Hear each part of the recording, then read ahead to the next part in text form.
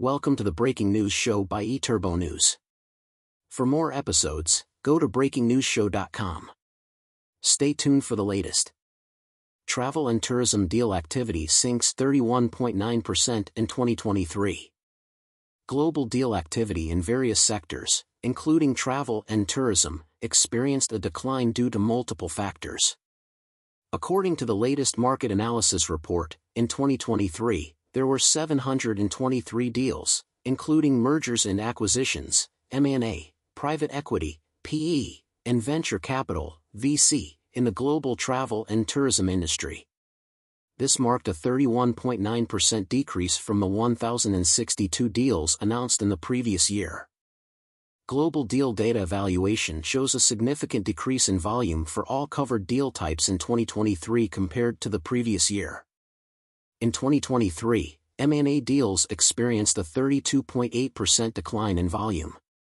Private equity deals and venture capital deals also saw a decrease, with a decline of 40% and 27.9% respectively, compared to 2022. Global deal activity in various sectors, including travel and tourism, experienced a decline due to multiple factors. These factors included geopolitical tensions, conflicts, concerns about recession, inflation, and increases in interest rates. In 2023, the volume of deals declined in North America by 42.1%, in Europe by 35.9%, in Asia-Pacific by 14.2%, in the Middle East and Africa by 23.3%, and in South and Central America by 48.3% compared to the previous year.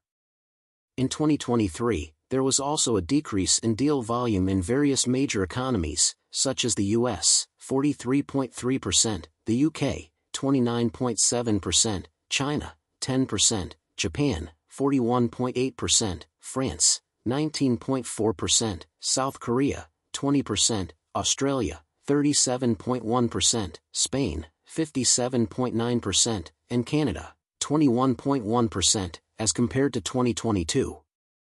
Thank you for listening. Watch and listen to more episodes on breakingnewsshow.com.